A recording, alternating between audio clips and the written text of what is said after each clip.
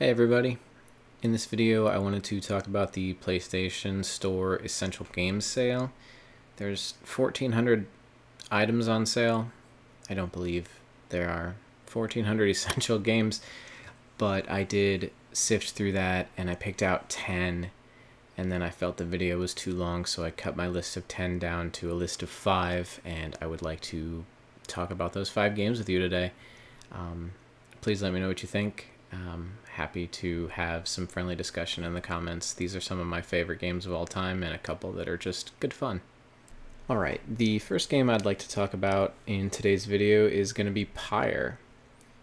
In this game, you take control of a character called the Reader, and your job is to lead a band of exiles to salvation, basically, or freedom, or both, depending on how you play the game. You're down in a prison of sorts. People of all walks of life that have committed heinous crimes are put down here, and there is this game that they can play in order to win their freedom and get a second chance at a normal life. And I don't know what the exact name of the game is called, but it's a take on rugby. And the footage you're seeing in the background of the video there is what predominantly the only gameplay of the game is. There's a bunch of narrative stuff, which we'll get to, but in terms of doing things, that's the game. So if that doesn't look exciting to you, you may not like Pyre. But you control 3 characters. You can only control one guy at a time, which is why the other 2 just kind of stand there confused. The objective is to take that ball and either throw it into the opponent's pyre or carry it in there yourself in a sort of martyrdom sense.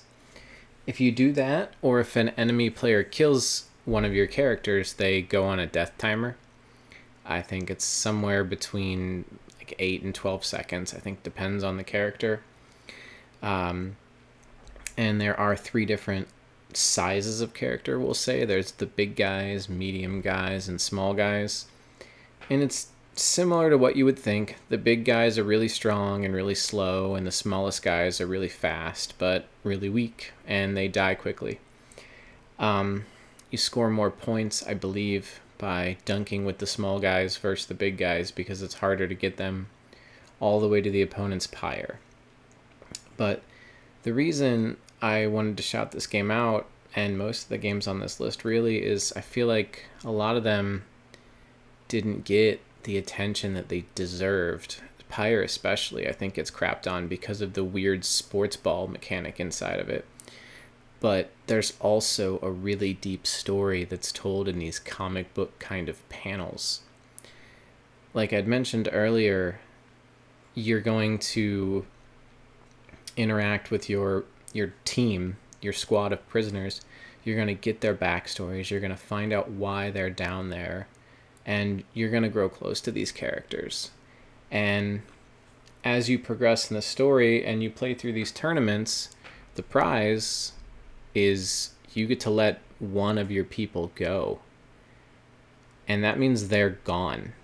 They get to ascend back up and have their second shot at life, but in doing so, you don't get to speak to them anymore, you don't ever get to see them again, and they're not on your team. So there's a balancing act there. Who do you think deserves to go, or do you hold them back one more season because they're your star player, and you need that character? You can't afford to let them go just yet. Pyre is a game that has stuck with me in terms of a game that I like to recommend for years and years. I immediately fell in love with it. I find the rugby gameplay super addictive. The story was heart-wrenching, heart-gripping, and just it's the total package. So I would say give it a shot, even if the sports ball game does not look that fun to you. This game is worth it for the story. The rugby game will grow on you, and you'll be happy that you gave this game a chance. And my hope is that you enjoy it as much as I did all those years ago. The next game I have for you is Other Side. This is an atmospheric tactical RPG similar to XCOM. In this game, you control daughters. These daughters are born of a character in the game called the Red Mother. You first start out with 3 different ones. There's a shield and spear, one with 2 pistols, and one with a sword. Always bring one with the pistols. Learn how to use the interrupting shot with her. You will thank me later. You're going to use those 3 different classes of daughters to manipulate a battle gauge in the top right corner that's going to be the turn order. You want to be interrupting and accelerating your daughters so they have more turns than the enemy, so you're doing more damage, taking less damage, and getting through these levels quickly and efficiently. The story in Other Side is pretty interesting. It's drip-fed, similar to a From Software game. What you get in the beginning is the Red Mother is trying to stop the world from a supernatural force called the Suffering, and she fails. She is mortally wounded, and she takes her power and creates the daughters that you control in the game. As you progress through the game and kill the bosses, the game's going to give you more and more of the story. The main bad guy in this game is called the Child, who is a child, a warp-twisted, evil child. And as you kill these bosses, you will learn why he became that way. The Red Mother's goal is to save this child because she doesn't think he's evil. I think one of the problems Other Side had when it came out was the difficulty. This game has permadeath in it, and it's still there, but they've addressed this. In the base game before the patches, when your daughters were injured, the only way to heal them was by sacrificing another daughter to the injured daughter, which resulted in the sacrificed daughter being permanently out of your run. And the way that this game works is similar to a roguelite. You start at the beginning of the game, and you're fighting through a gauntlet of bosses, and you need to get as far as you can. And it's not expected that you win your first time. You will fail, and you'll be stronger for it. But circling back to the sacrifice, you sacrifice the daughters, they will inherit some of the traits, but the other daughter is dead. When you start a new run, you'll gain these tokens, which allow you to bring some of your daughters from prior runs back to life. So as you add sacrifice daughter stats to your other daughters, they are just getting stronger and stronger, and you're building an army of unstoppable killing machines by the end of this game. So how did the patches fix this? They kept the permadeath mechanic because adding stats to your daughters is still integral, but you can rest. You had to rest in the base game as well, but resting now, if you so choose, will heal your daughters. So if you're playing semi-smartly, you can get through the whole game without sacrificing any daughters unless you needed to or wanted to for the stats they will gain from the daughter that you're giving up. I do wish this was here at the beginning of the game. I understand why it wasn't, because the design choices were for this game to be difficult and to be about sacrifice and to make you feel things, to make you care about your daughters. And you still will. But having this easier mode from the start, I think, would have helped the commercial success overall for this game. I don't want to ramble on about this game too much. It's worth playing. And if nothing that I've said up until this point interests you, then how about this? In the game, you control a bunch of hot waifu goth girls that you can get overly attached to, customize their looks, and then cry when you have to kill them to save the other ones. Whether you're more in favor of all the stuff I said leading up to that, or you want the hot goth waifus, please do yourself a favor and check this one out.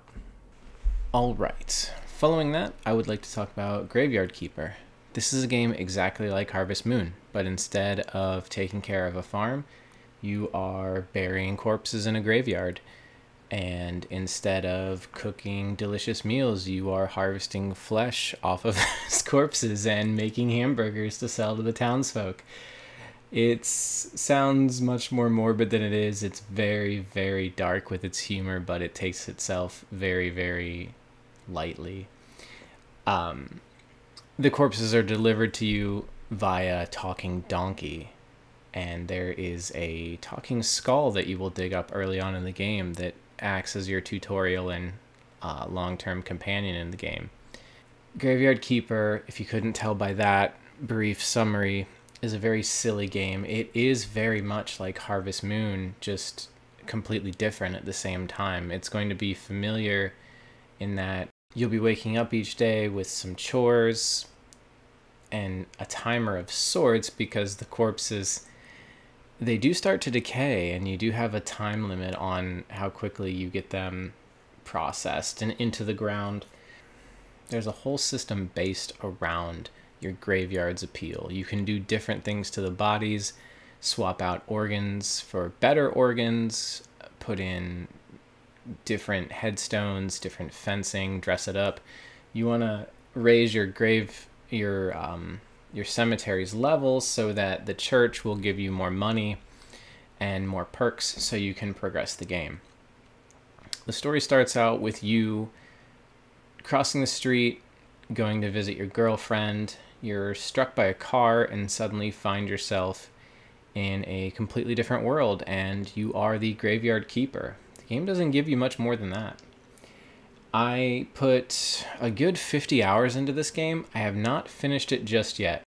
Like I said, I'm 50 hours into this game, and if I don't go back to it, I'm okay with it. I am a bit of a completionist, and I would love to have the Platinum Trophy in this game eventually, but it is getting very grindy.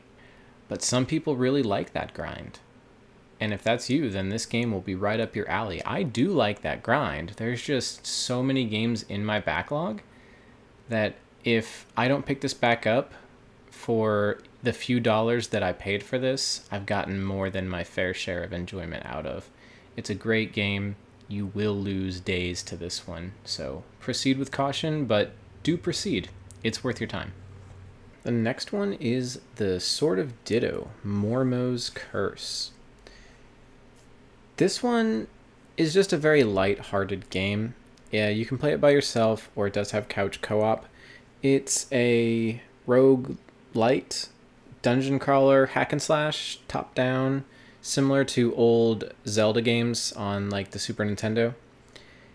You're gonna explore dungeons, get these gigantic toy weapons.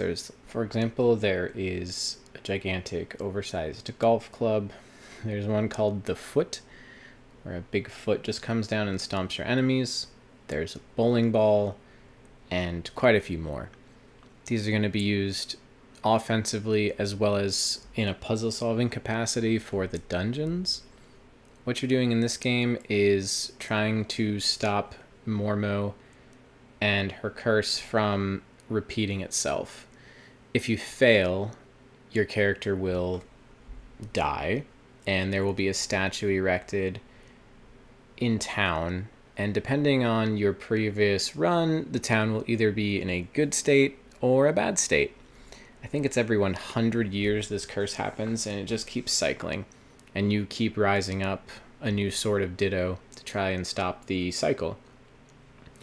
And you do this, like I said, by exploring dungeons. I think there's maybe 4, I don't quite remember anymore, that you will quest your way through. Each one that you clear will make the final boss easier, but you are on a time limit. I believe you have 3 in-game days, and then you have to go fight the boss, or you may just lose. It has been a while on this one for me, but it is a good bit of fun. Ultimately, anything that has co-op has a soft spot in my heart, because I feel like, especially couch co-op, such a thing of the past, so I'm always excited when a game can add that. This one is just easy to pick up, easy to put down. You don't need to really remember what happened in the prior session because of the rogueliteness of it. You just go through, have fun, beat stuff up. You win, you lose, it doesn't matter. Try again next time. So definitely check this one out. Another one that I think a lot of people didn't play, but this one is published by Devolver Digital, and they have some of the best taste in video games, at least as far as I'm concerned. Okay, for Supergiant's second appearance in this video, we have Transistor. This is an action RPG. It's set in a futuristic city. The city's called Cloudbank. you take control of a character called Red, and she's wielding a gigantic sword, also called the Transistor. Red is on a journey to figure out what happened in the city because everyone is gone. You wake up with a talking sword next to you and no idea what's going on. The game combines real-time combat with strategic planning, which means you can pause the action at any point and you input your next moves, basically.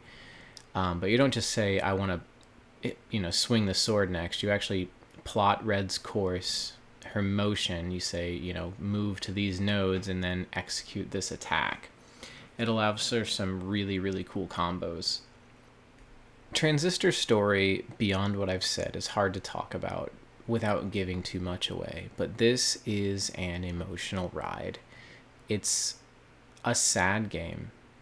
You are figuring out where all your friends and family have gone to. You're alone in a world with a sword that talks, and that's all you get. As at least in the beginning, the game does fill in the blanks and you get more and more information about what happened. And it's grim, but man, is it good.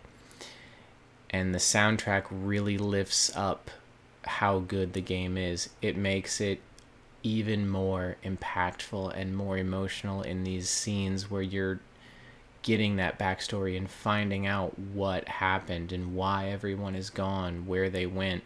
And you do get to find out where everybody's at, which I like in a video game. I don't like being left to my own devices. I need it punctuated with a period at the end for me to be satisfied.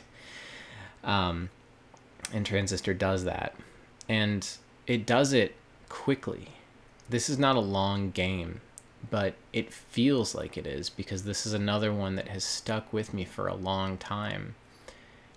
And if you've gone this long without playing Transistor, I'm jealous, because that means you get to experience this game for the first time, where I can't. You can't have the first experience back, and it's magical, and it's depressing, and it's sad, and it's wonderful, all wrapped together. Other video games should look to Transistor as a sterling example of how to do things right. Please play this one. And that was my list of 5 games that I feel you should pick up from the PlayStation Essential Sale. This video took a lot longer to make than I thought it would. So if you're still here at the end, please consider subscribing to my channel and liking the video. Dropping a comment as well would be helpful. I crossed over 50 subs recently, which was pretty cool. I'm actually almost to 60 now, which is very exciting. I would love to get to 1,000 so I could monetize this channel, so if you could just take the 2 seconds to hit the button, I'd appreciate it. Thank you for watching, and I will see you next time.